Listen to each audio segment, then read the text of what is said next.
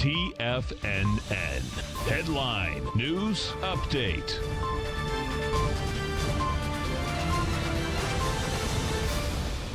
Welcome, folks. We have the Dow Industrials down 437. NASDAQ is off 117. S&P is down 42. That's a downdraft of 1.6% inside the NASDAQ, 1.45 inside the S&P, as well as the NASDAQ composite.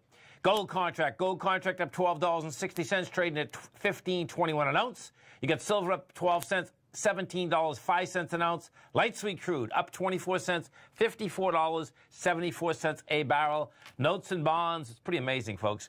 You get the 10-year note up 21 ticks right now. That is trading at 130.11. The 30-year bond is up a full 2 points plus 5 ticks, trading out at 163.14. And if you do go over to the 10-year and you take a look when we're talking about the yield in the 10-year, right now we're at 1.63. We hit 1.62 intraday today. Bottom line is 1.31's coming at us. That's the all-time low inside the 10-year.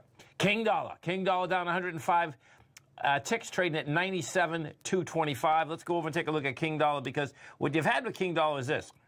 Now, it hasn't been able to hold price. That being said, however, volume is light.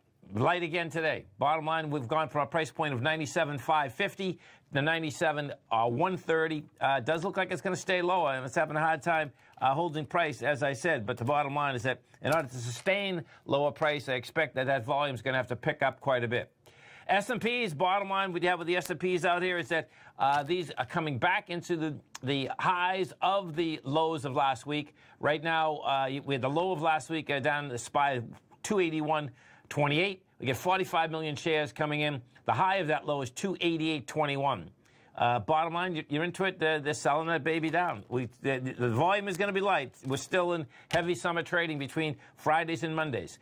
NDX 100 down $2.50. The Q's 184. Now this one here looks like it's going to bounce. In the NDX 100 is the stronger indice when we're talking about the small caps, the S&P, or the NDX.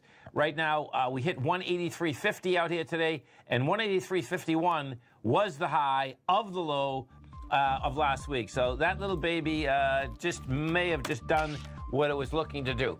Stay right there, folks. Next 60 minutes of trading coming back, as well as lots of numbers after the close. The recap out here, we have the Dow Industrials down to 397, NASDAQ off 108, S&P's down 39. We'll come right back.